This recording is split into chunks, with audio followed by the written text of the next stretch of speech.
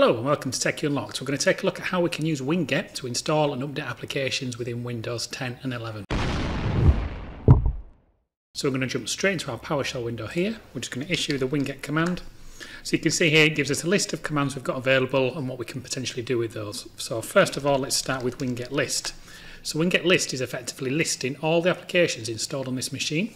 It's also allowing us or listing what applications are effectively supported by WinGet as well. Because that's listed here, it means we can effectively update and manage those applications. So I'll just do a WinGet Upgrade here.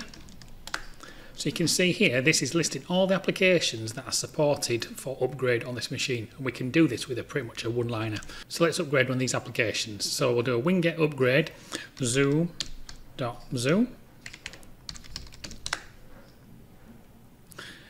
This will take a couple of minutes, but it's effectively upgrading the application with one-liner, so you can see how easy that is, and it'd be just a case of doing a one-liner for each one of those, or you can do a one-liner to update everything. A couple of applications I want to leave as is, so we're just going to keep that simple and just do one line to prove the concept. So we've done an upgrade, so if we just do WinGet Upgrade again to list the applications, you can see that Zoom has dropped off of this list now. So you've effectively updated that application with one line. How cool is that? So the next one, we're going to look at doing a simple install. So to do that, we need to search that public repository. So WinGet search, and I'm going to search for Adobe.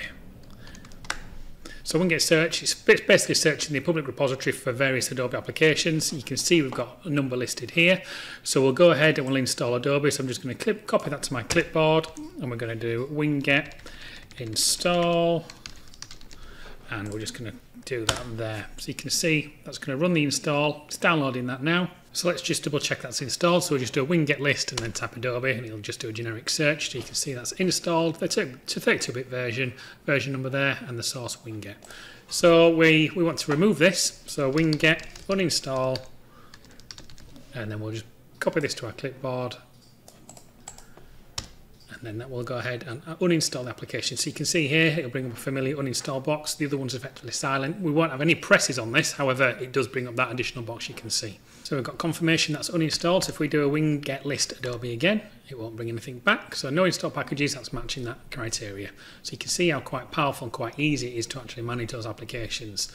So just quickly to touch on some other bits and pieces. So if we do a WinGet List, or just a WinGet just to show that, so you can actually do a full export of the applications and do an import. We won't look at that in this video, we may do that in another one. So you can see how powerful that is, and I think we'll end it in this one. We'll see in the next one.